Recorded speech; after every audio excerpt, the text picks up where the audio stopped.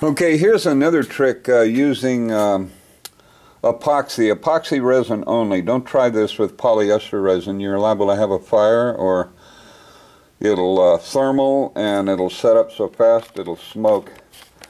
But when you're using epoxy resin like I do, I only use epoxy because I don't like the unstable characteristic of polyester resin. I know they use it in boats, and under controlled conditions it's very good. But the stuff that I do, I want a controlled cure, and this cures on a real straight line curve. It doesn't all of a sudden thermal and boom set up. And I've had polyester resin set up while I was stirring it, so probably had too much catalyst in it. But the point of it is, when you use resin, epoxy resin, then it has a more stable cure time.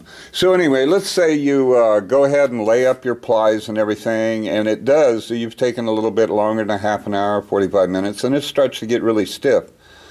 Well, epoxy resin, you can get a hairdryer and just apply some heat, and it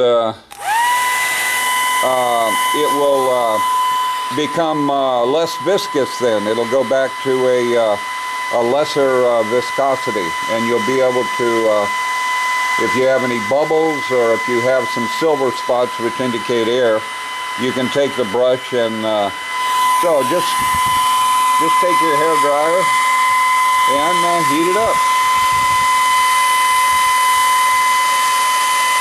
Now, I haven't really got any problems with this, but I'm just showing you what can be done. If you get into a position where you have some white spots in your glass which indicate air, or if you see some visible bubbles, then you can heat it up with a hair dryer, and you don't have any worry about it catching fire or anything.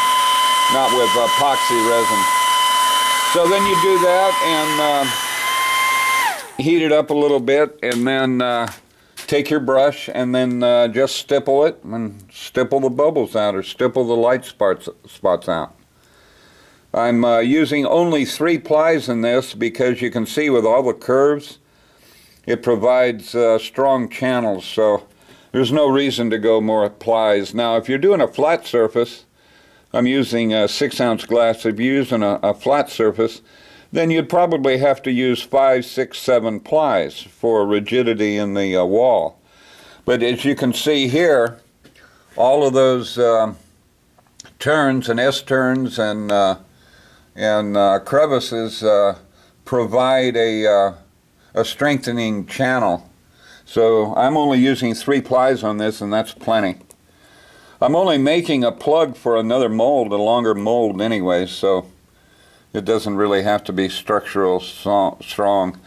When I get done with this, this hole will be either thrown away or saved for another plug, but that's all. I thought I'd just show you that little trick.